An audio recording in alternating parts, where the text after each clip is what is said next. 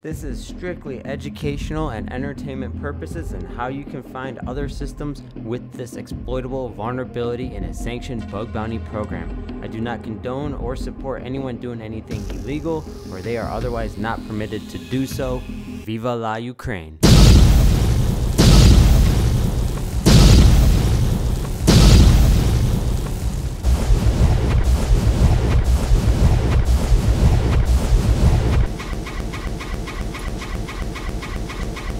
Camera action.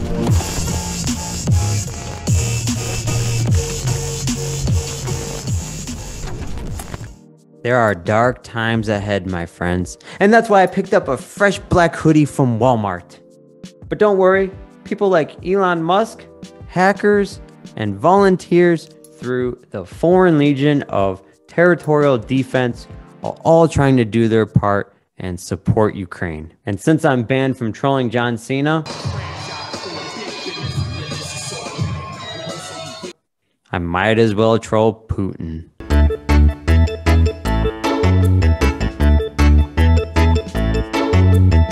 However, this video is an explanation about a write-up I posted explaining a reflected cross-site scripting vulnerability on websites that use Moodle, more specifically, over 2,000 Russian websites that use Moodle. But anyways, this is YouTube and we need to follow their terms of service and keep this strictly PG and educational. You can also see the full breakdown, exploit, and script over on Patreon though, if you're curious. Now, the vulnerability in Moodle came out last year and was recently written about in a bug bounty report over on HackerOne.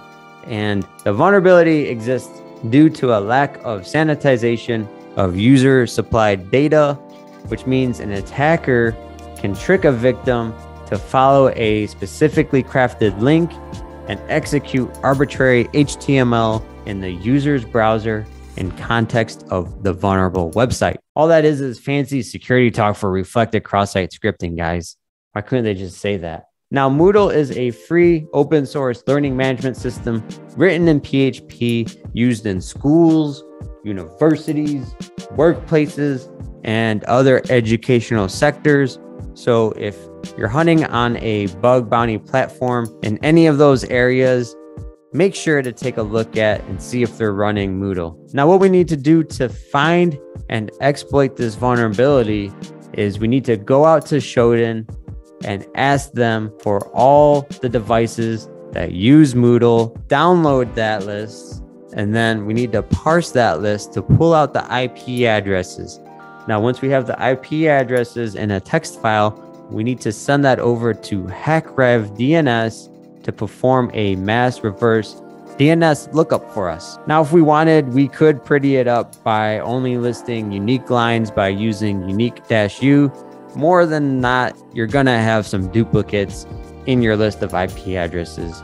But who cares? We're not trying to be pretty. We're not going to prom today. So after you have your Moodle domains in your text file, we can then send that text file over to a script that I have listed on Patreon that does a curl command and then lists all the vulnerable domains in green and all the not vulnerable domains in red. So if you come across a green domain, make sure to double check it by manually inputting it in the browser because there's always a possibility for false positives. If you're curious on how to do a how to do a Shodan search and then chain that to finding Moodle and then chain that to devices that are using Moodle and then chain that to a reflected cross-site scripting vulnerability, head on over to Patreon and pick yourself up some extra content, and hopefully you can find a great bug bounty payout.